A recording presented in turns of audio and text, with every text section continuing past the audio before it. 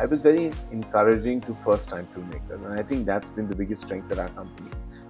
In all this chatter about nepotism, people forget that the 25 directors that I have introduced as first-time filmmakers, 80 to 90% of them are not from the industry. They have no connection. They're from the outside. But you get very little credit for cinematographers, stylists, designers, production, people in the production that you launch, you introduce, you give them first opportunities.